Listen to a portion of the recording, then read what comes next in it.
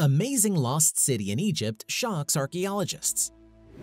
Ancient Egypt is still a world we haven't fully explored or discovered yet, and we keep finding new amazing things about this ancient civilization. Recently, archaeologists discovered an entire lost city near Luxor, and what they saw there shocked everyone. Luxor is, to this day, one of the largest cities in Egypt. The city is located much further south than most ancient Egyptian sites, but is still located along the Nile. It has a history dating back to 3200 BC and is still inhabited, making it the oldest continually inhabited city in Africa. It was a regional center of religion and spiritualism. But what we didn't know is that there were also other huge cities nearby. In a discovery that was announced earlier this year, archaeologists said they have discovered a 3,000-year-old city near Luxor that is named Aten, and some are calling it the most significant ancient Egyptian discovery since the tomb of Tutankhamun.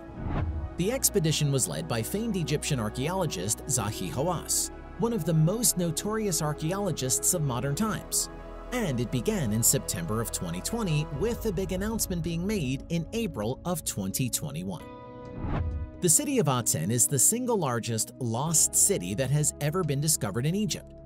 It's believed that this city was established by King Amenhotep III, the 9th king of Egypt's 18th dynasty, who ruled from 1386 BC to 1349 BC. King Amenhotep III is widely regarded as one of Egypt's greatest rulers, who brought the kingdom more stability and promoted Egyptian art during his reign. During that time, Aten might have been the largest industrial and administrative city of that era. This discovery is especially important because this city was built at a time when Egypt was at the peak of its grandeur. It was the richest the empire had ever been. Art was flourishing, and there was no outside competition that Egypt faced at the time. As we look further into the city, we'll have an entirely new level of understanding of what life was like for ancient Egyptians, especially during times of peace. When digging first began in September of 2020, the primary goal was to find the mortuary temple of King Tutankhamun. And after further exploration, the team sent out a statement saying, within weeks, to the team's great surprise, formation of mud bricks began to appear in all directions. What they unearthed was the site of a large city in a good condition of preservation, with almost complete walls and with rooms filled with tools of daily life. They were shocked at how well preserved everything was, almost as if they had buried the city in the sand just yesterday. The walls in the city were over 10 feet high, and they managed to find proper homes that seemed even more luxurious than the homes you see in present-day Egypt. There were also hieroglyphic inscriptions that were found on all sorts of objects, like pottery, rings, wine vessels, scarabs, and mud bricks. This was how the estimated date of this city was discovered, as they all carried the cartouche seal of King Amenhotep III. While they weren't initially looking for the city, there was always an indication, due to the extensive historical knowledge we have of King Amenhotep III's rule, that there was some sort of lost city from his era, but it was thought to have been long lost to history, presumably destroyed or damaged beyond repair. Many foreign missions searched for the city and never found it, Zahi Hawass, the lead archaeologist, said. Since the initial discovery of the city, many more specific discoveries about it have also been made. Among the most interesting were the large kitchen and bakery that were found near the city center.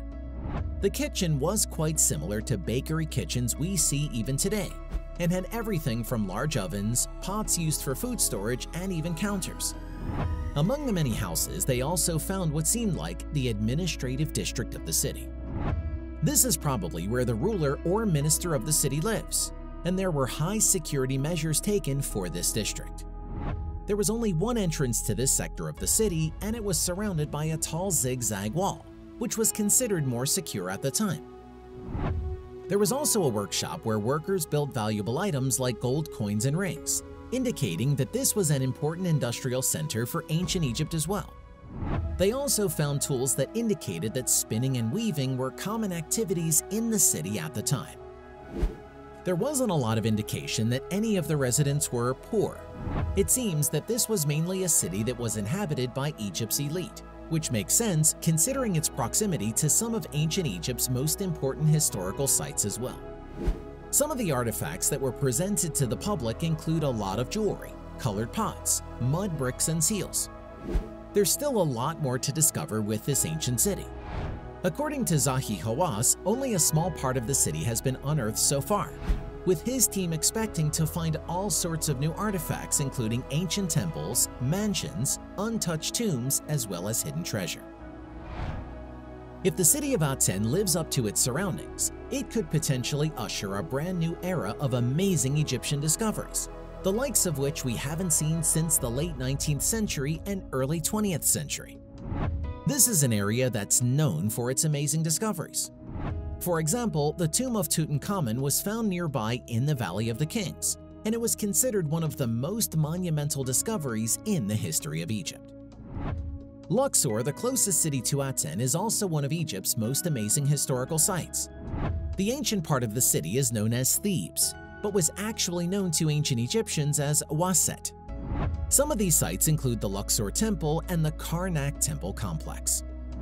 The Karnak Temple complex was built during the reign of Senusret I, who was the second pharaoh of the 12th Egyptian dynasty, who reigned from 1971 BC to 1926 BC. This was one of the main places of worship in ancient Egypt. It was made specifically for the worship of Amun, an ancient Egyptian god. At the center of the temple is the Great Hypostyle Hall, which used to have a roof in ancient times but has since collapsed. What's left of it is its incredibly detailed pillars that tell the story of ancient Egyptian mythology. It also tells us the story of ancient Egypt overall, as many pharaohs who came added their own little details into the inscriptions.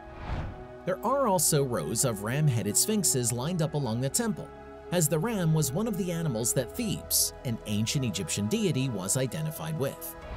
It was one of the first major temples to also be rediscovered by Europeans, as tales of this temple might have reached even ancient Greece and Rome. Today, the Karnak Temple is a tourist attraction that's considered the world's largest open-air museum. The other large temple here is the Luxor Temple.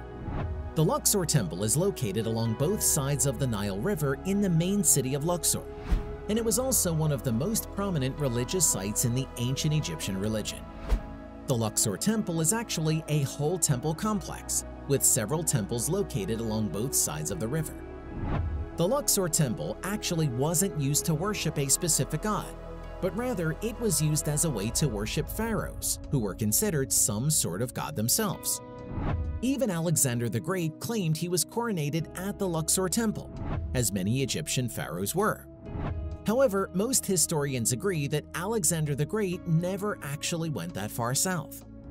Nonetheless, the temple also has many incredible features, including a pathway that connected the temple to the Karnak Temple that's decorated with numerous sphinxes.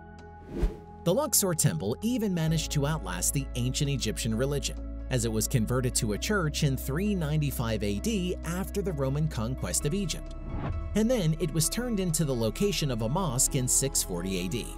And to this day, that mosque continues to operate, making the Luxor Temple one of the longest continuously active places of worship in the world. With amazing sites like these, along with new discoveries such as the lost city of Aten, the Egyptian government hopes to transform this region of Egypt into a renewed tourist attraction, as tourism had taken a huge hit in the country due to political instability. This means that more funding is being released to archaeological sites than ever before, and more permits are being given as well. The following years are certainly going to be interesting to observe if you're into ancient Egypt. That's a wrap for this video. If you enjoyed it, make sure to leave us a thumbs up and subscribe to our channel for more videos like this.